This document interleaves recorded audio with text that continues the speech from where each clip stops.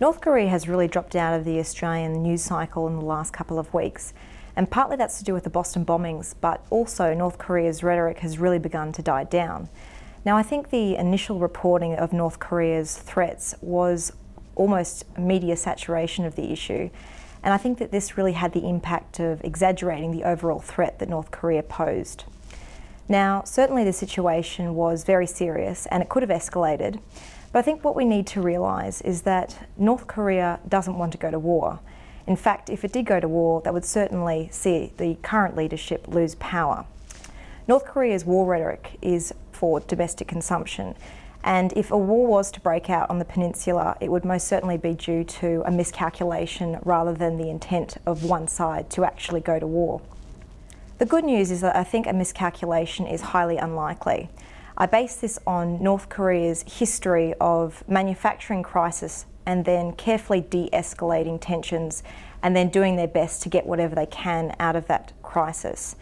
And I think that although the new North Korean leader, Kim Jong-Un, is young and inexperienced, I think that there are a lot of senior military officials around him that will make sure that he doesn't overstep the mark. In my opinion, the last few months show that Kim Jong-un is just as good as his predecessor at manufacturing a crisis and then de-escalating tensions.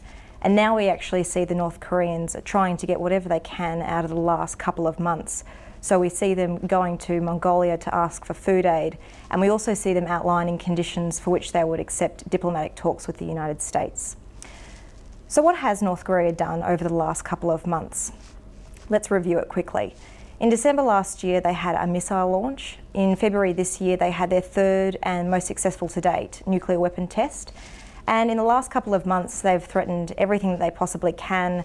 They've cut their military hotlines with South Korea. They've cancelled the 1953 armistice, and they've also closed the joint industrial complex at Kaesong.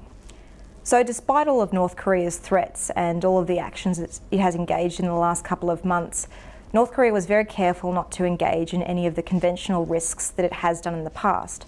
So it didn't fire on any South Korean disputed territory, there were no known illegal incursions into South Korean waters, and it didn't cause any naval incidents at sea, which it has in the past. Also, after the passing of the 15th of April, I think that there was a collective sigh of relief because there wasn't another missile or nuclear test. The 15th of April being significant because it's the birthday of Kim Il-sung, and North Korea likes to time its provocations with significant dates. So where does this leave North Korea now?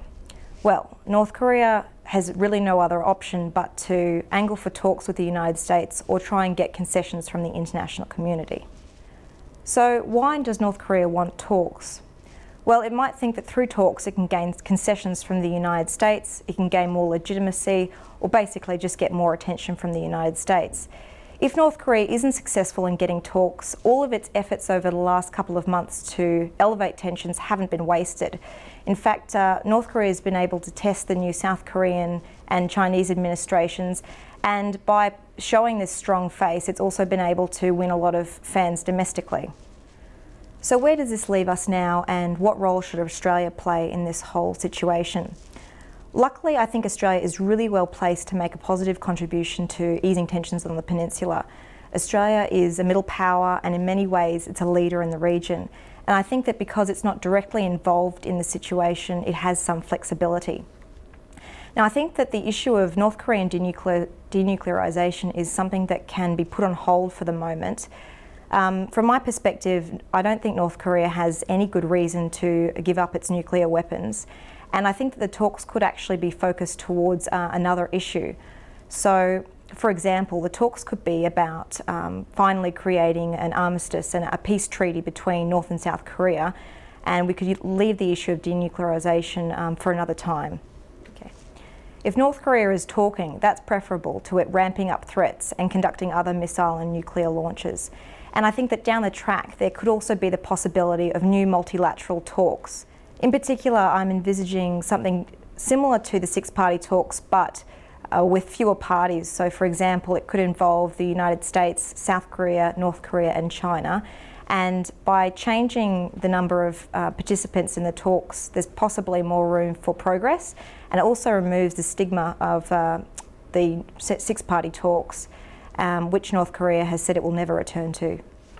In terms of improving Australia's communication lines with North Korea, I actually think the decision to postpone establishing a North Korean embassy in Canberra was a mistake, and that we should really rethink our position on this. Having a North Korean embassy in Australia could really have a lot of benefits. The final area where I think that Australia can make a contribution is through improving the humanitarian situation in North Korea. In the last week, we see 5 UN aid agencies and their concerns about the sanctions that have been levelled against North Korea. In particular, they say that although the sanctions aren't targeted against North Korea's humanitarian aid, they are receiving less funding, and that is preventing them from delivering medical aid to average North Koreans. Finally, I think there's one other way that Australia can contribute, and I think that that is in trying to remind the United States and South Korea not to get too bogged down in the missile and nuclear tests that North Korea conducts, and to also be mindful of the asymmetric risks that North Korea poses. North Korea is involved in cyber attacks, GPS jamming, and it also is involved in a lot of illegal activities like US counterfeiting and human trafficking. I think that Australia can improve the situation by reminding its allies where other priorities lie.